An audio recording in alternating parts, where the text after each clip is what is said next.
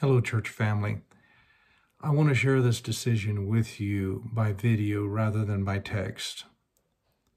Because of COVID-19, Sedgwick County officials have banned public gatherings, including churches of larger than 50 set in place by the CDC. In order to be in compliance with this, we will not be having in-person Sunday services as of this Sunday, March 22nd. We are looking for ways to have church service via the internet.